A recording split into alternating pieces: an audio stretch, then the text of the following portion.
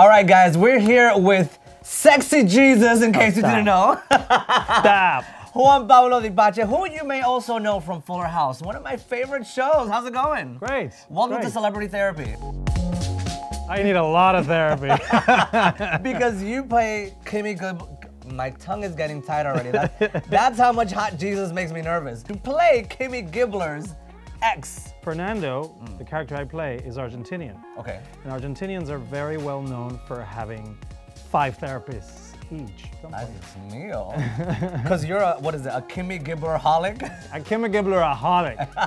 Are you a womanizer in real life? No, I'm a pussycat. Yeah? Yeah. I'm a grandpa, really. I love my, cup of tea, my sort of, what you call it?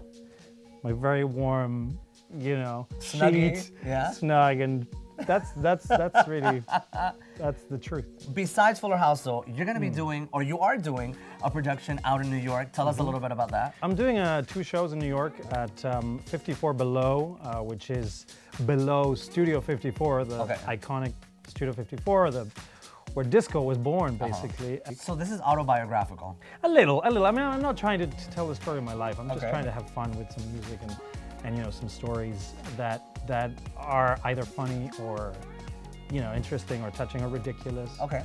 You never stop being a dancer, even when you don't dance. It's in your body. So years down the line of dance, I mean, even on Fuller House, I was doing a lot of dancing in season 1.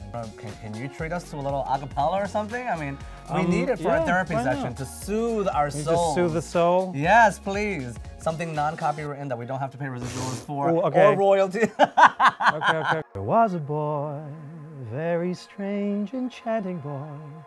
They said he wandered very far over land and sea. That's all you're getting. That's all we get. But if we want to see the full thing, we'd have to pay for your show. We gotta come to New York. Yeah, we gotta come to New York. Fly to the East Coast. 21st, 22nd of February, 54 Below. Okay, interesting. Shall we end our therapy session with a little, a little stretching, just to kind of let that tension out? Stretching? Yes, like dancers do. Oh, really? Yeah. Some stretching, that's it. That's.